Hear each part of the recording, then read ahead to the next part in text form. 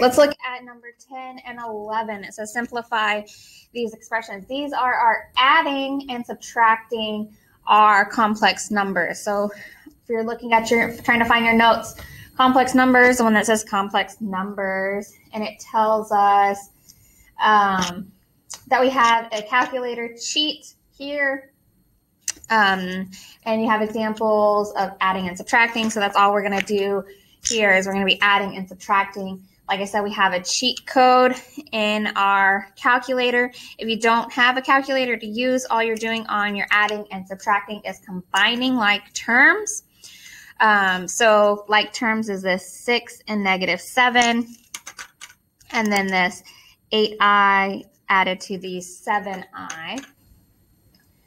On your subtraction, what you have to remember if you don't have a calculator is this negative sign changes the sign of each of your second equation. So this becomes -3 and this becomes -4i. So really here you have 8 minus 4i minus 3 minus 4i.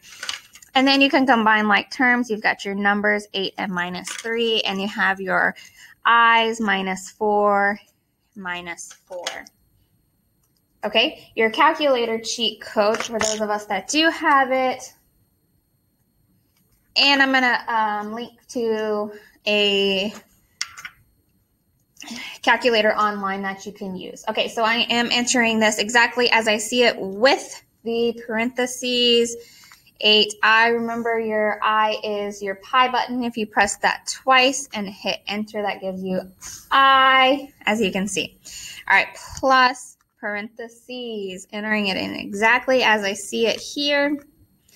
I, and that gives me -1 plus 15i, and that is my answer. Over here with my subtraction, again, I can do this either way. I'm just going to do combine like terms. So 8 minus 3, I'll get a different color. 8 minus 3 is 5. -8i minus -4i minus 4i is -8i. And that is your answer. Just what's important to remember here is combine like terms only. You cannot add this -1 to the 15i. Those are not like terms. And the negative sign changes, the minus sign changes the signs of your second equation only.